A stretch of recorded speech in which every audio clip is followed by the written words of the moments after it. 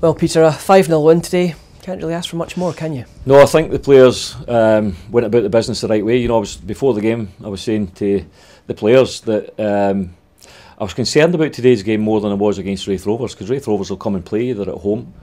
What I felt we were going to go up against today was a team who sat in behind the ball and made it difficult, try to frustrate us, get the punters on our back.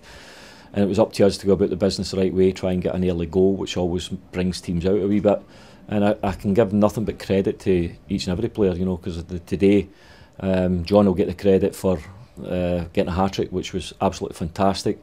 But I look at boys like Mark Kerr. I don't think there's anybody put in. I think he covered every blade of AstroTurf that there is out there.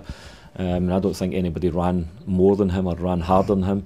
But that allied with the rest of the team, you know, single day two out just now, but I could stand here and talk all night about everybody, even Danny Rogers making a great save at 3 or 4-0 to keep the clean sheet. They were desperate to keep the clean sheet. They got it. They scored 5 goals. Could have been more.